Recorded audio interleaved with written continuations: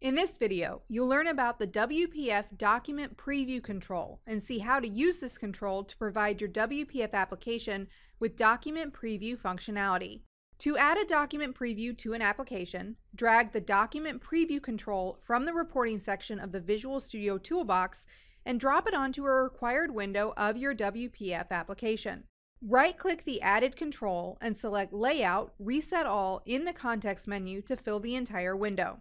Now specify a name for the added control. By default, the document preview has a ribbon toolbar. To switch to the bars toolbar layout or remove the toolbar, click the document preview smart tag and in the invoked actions list, expand the command bar style drop-down list and select the required option.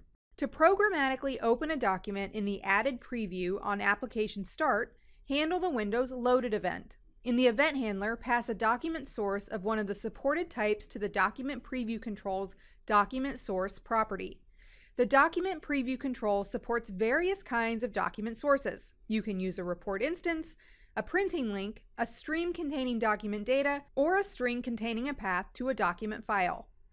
If you use a report or a printing link as a document source, don't forget to call the document source's createDocument method after assigning it to the document preview control to generate document data. Now, a simple reporting application for WPF is ready. Run the application to view the result. The document preview control supports the immediate preview feature. This means that the document preview control starts displaying a document immediately before the document is fully generated. The preview is generated using the GDI Plus library, which allows for pixel-perfect document rendering. The displayed document looks exactly as it would look on paper. Multi-page view is also supported. You can navigate between document pages using either a scroll bar or the corresponding toolbar commands. The document map panel reflects the hierarchy of document bookmarks. If a report contains bookmarks, the document map panel is displayed automatically. You can navigate between bookmarks by clicking the corresponding document map nodes.